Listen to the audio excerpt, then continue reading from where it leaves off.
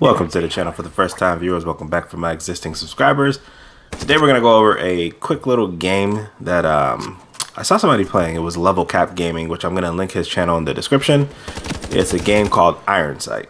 Now, Ironsight is a first-person shooter. It's free to play. It is in open beta right now. It's PC only as far as I know. And I was trying to find out when the beta would end for anybody that was interested in trying it. It's still going on right now as of March 7th. But they don't actually have a set date. It's just been going on since February 1st. So let's go ahead and talk about Ironsight, what I like about it, and why I think you guys should give this game a try, especially if you have a PC. First and foremost, I think that this game Ironsight has a lot of potential because there's been a big void in Call of Duty, for instance. That was like the biggest first-person shooter. It's what kept me playing console for so long.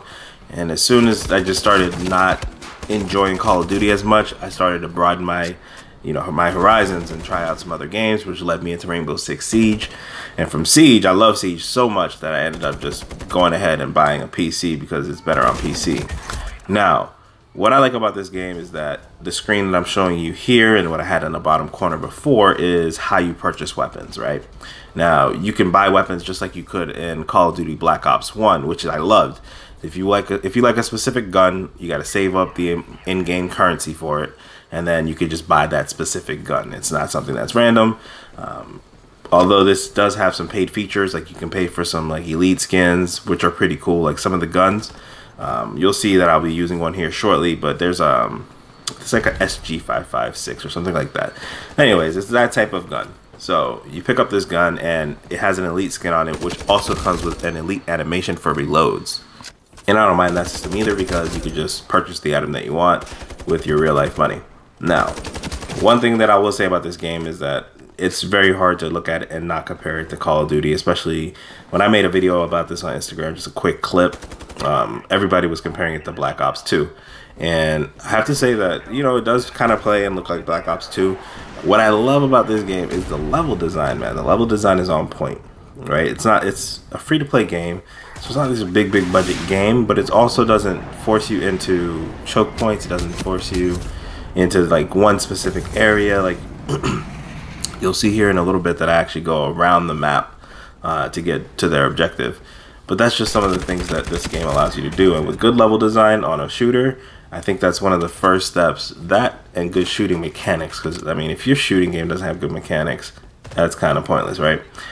So good level design and good shooting mechanics is like the first step to success. I really hope this game takes off, and I actually hope that it actually makes its way to console as well, because if it does, there really is no free-to-play first-person shooter that's like amazing, like a really good first-person shooter.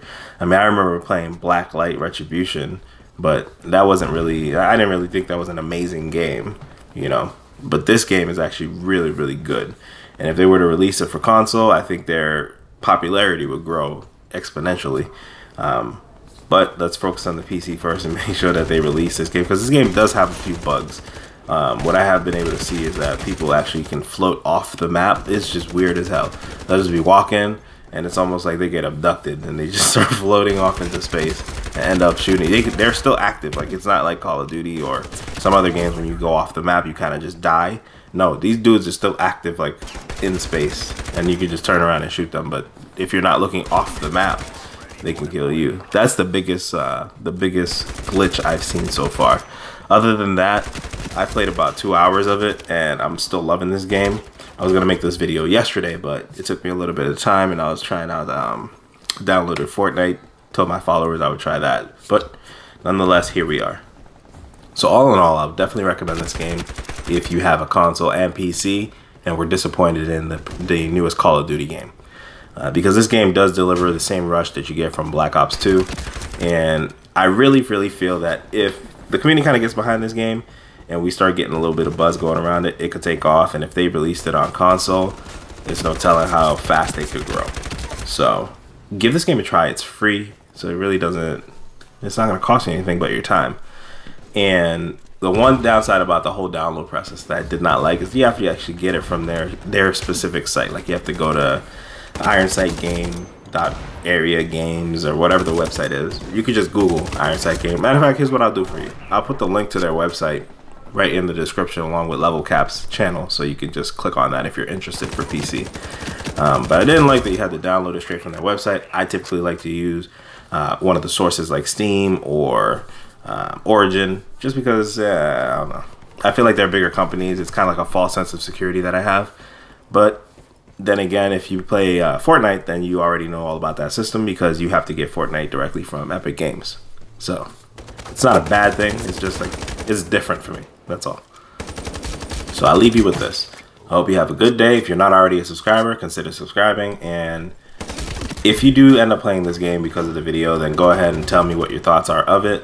What does it remind you of? How did you like the controls? And how do you like the responsiveness? Just a couple things. Answer a couple questions for me down there in the comment section so we can have a conversation. All right, folks. Well, you take it easy, and I will catch you on the next one. Deuces.